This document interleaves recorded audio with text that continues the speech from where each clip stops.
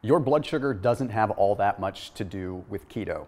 Okay, if you see your blood sugar rising, it doesn't necessarily mean that you're not in keto, and it doesn't necessarily have that much of a negative effect on your ketogenic lifestyle. I see a lot of people that measure their success on keto or measure whether a food is good or bad purely based upon what their blood sugar level is.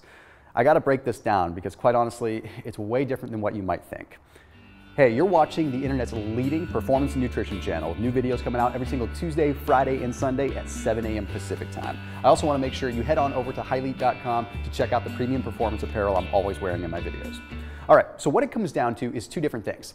One is called physiological insulin resistance, okay? Physiologic insulin resistance is what we actually want, and I'll explain it in a second.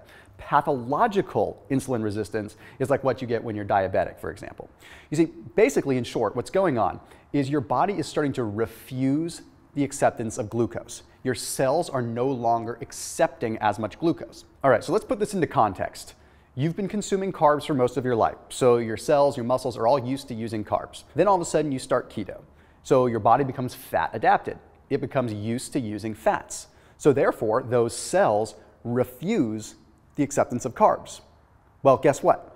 Even though your body is refusing to use the carbs, it's still producing glucose. We always produce glucose. We need glucose within the body. This means that no matter what, the body is finding a way to create carbs. It's creating glucose from your protein, it's creating glucose from your lactate, it's creating glucose from all kinds of different processes to function the specific cells that still need glucose. Okay, so when you're in keto, the liver produces ketones. Those ketones fuel the brain. Then the muscles are fueled by free fatty acids. Where does this leave glucose? This leaves glucose in the equation for the small amount of cells within the body that require glucose, that can't function on anything else.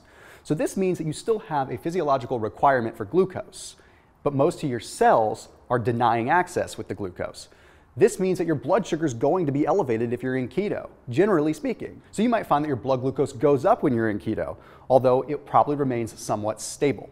Okay, and you might also notice that your blood sugar is higher in the morning. Okay, this has to do with what's called the dawn phenomenon.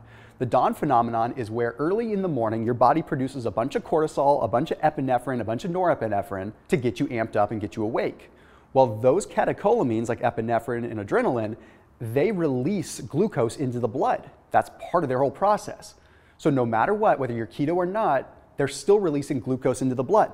But you just released glucose into the blood, and that glucose doesn't have a whole lot of places to go because a vast majority of your cells are refusing it. So therefore, it stays in your bloodstream and elevates your blood glucose. Then you go and you eat some protein, and that protein gets converted into glucose. So your glucose goes even higher.